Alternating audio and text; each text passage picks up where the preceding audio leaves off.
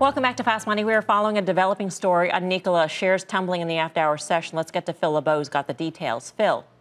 And Melissa, they are under pressure because it appears there are now two agencies that are investigating Nikola. This afternoon, two reports, one from Dow Jones, one from the FT, saying that the Department of Justice, specifically the U.S. Attorney's Office for the Southern District of New York, has made inquiries to Nikola regarding the fraud claims. By the way, we have reached out to Nikola.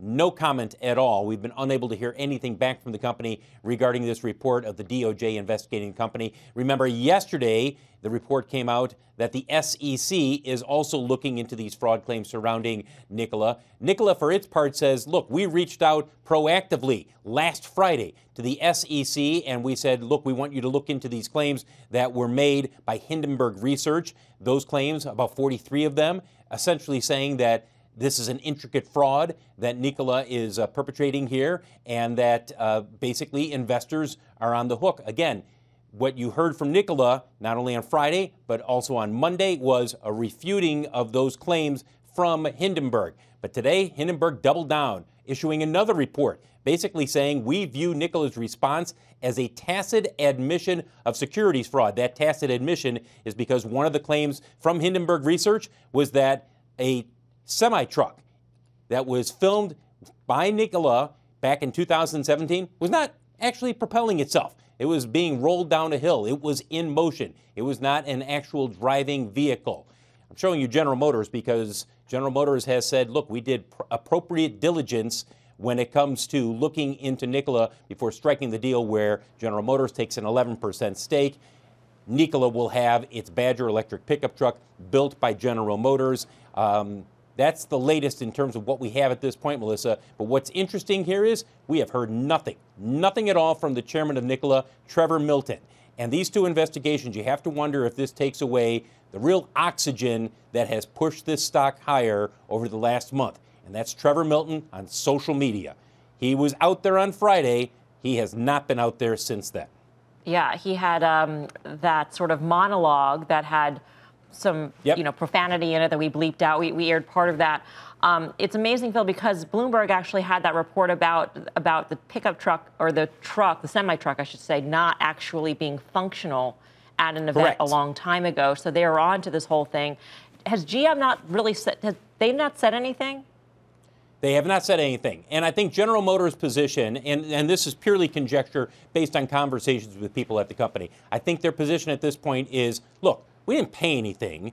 We have made an agreement with Nikola to build the Badger electric pickup truck. If this turns out that Nikola is really not what everybody thought it was going to be, what's the worst that happens? They no longer build it. It's a little embarrassing for General Motors since they said they did appropriate diligence. So from General Motors' perspective, it's too early to pull the plug, so to speak.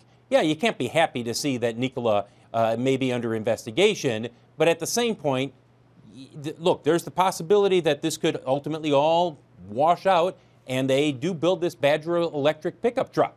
And if you're General Motors, Mary Barra has said time and again, Nikola gives them the potential for size and scale, and that's the real attractive part of this deal for them. Phil, thank you. Phil LeBeau on this, what's becoming a very complicated story. Steve Grasso, I think that's an interesting point. It didn't cost GM any money, basically. So it's sort of an option on the success of this company.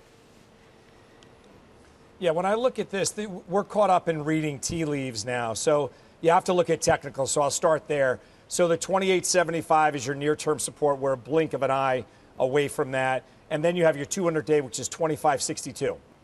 Having said that, when you have GM, maybe GM is advising them, and this is all me just guessing here, but maybe GM is advising them not to speak. Maybe GM is advising them not to open their mouths because of the profanity that we heard last week. They don't like the look of that. Having said that, if GM says they did their due diligence, I think you got to count that as a huge bullish point. So where Phil said maybe they could just walk away, it'll be a little embarrassing.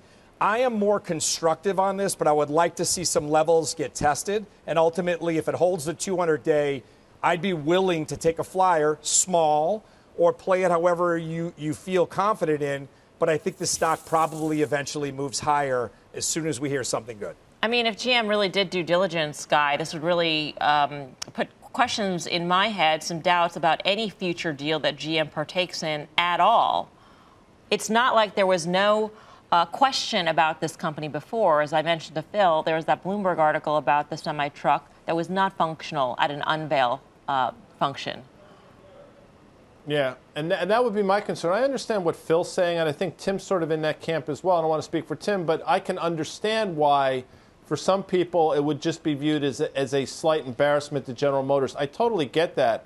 I also think the other side of the coin is what you point out, that if GM says they did their due diligence and there is something here, to me that's problematic. But let me say one other thing. The agencies that are doing their due diligence are doing exactly that. It doesn't mean that Nikola is guilty of anything. And to Steve's point, whether it's General Motors telling Mr. Milton or his lawyers not to say anything, that doesn't necessarily mean anything other than they want him to be quiet. So they can, I'll use the word exonerated, it's the wrong word, but for lack of a better one, you know, in a week from now, we could be talking about Nikola being cleared of these charges by these agencies and the stock trading significantly higher. That's the flip side of the coin. Again, at least for me, knowing nothing about any of the accusations or the veracity of them.